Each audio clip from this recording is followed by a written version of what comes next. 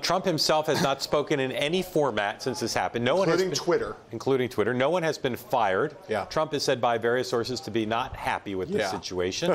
And Manafort and most of the campaign is saying there was no plagiarism, nothing to see here, move on. Where do we stand on what happened and what happens next? Well, let's start with what happened. On the basis of all the reporting that we have available to us, including now published reports in the New York Times and Washington Post, Matthew Scully and his partner John McConnell, who are famous Republican speechwriters, have written many drafts for many conventions, both for nominees and for their spouses, sent in a draft to the campaign, and then they claim, according to these reports, something happened. We don't know what happened inside. There are, as you said, finger pointing to various aides have been accused. Various aides have been, quote, exonerated. Some people think that Melania Trump herself may have somehow been involved. As she said, she wrote most of the speech herself, taking her at her word. We don't know the answer to this question, but I'll say this, that we've covered a lot of presidential campaigns where a lot of bad speeches have had this storyline of some really great speechwriter wrote a really good draft, and somehow in the process it got screwed up. What we have never seen is something like this. We've never seen something where there's been something that on a prima facie basis looks like plagiarism. It's a mistake. It could be an innocent mistake. It could be straight up plagiarism. Either way, it's just bad.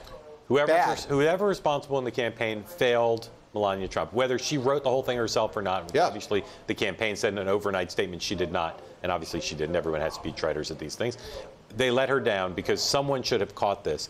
And so Donald Trump's going to face a choice. Presumably, he already knows who was involved. Yep. He's not done anything to get rid of them yet. Maybe it's someone he doesn't want to fire for whatever reason.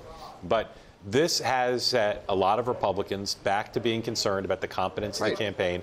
And at this hour, just a few hours before the evening session begins, and Donald Trump is due to be nominated, they have done nothing to turn the page on a narrative which is killing them. It has consumed this day. It retroactively ruined everything about yesterday, including the fact that she gave a very good speech. And I will say, look, however she got this draft, got it to final form. Any real presidential campaign operating professionally, and I've talked to like a dozen strategists today who said the same thing.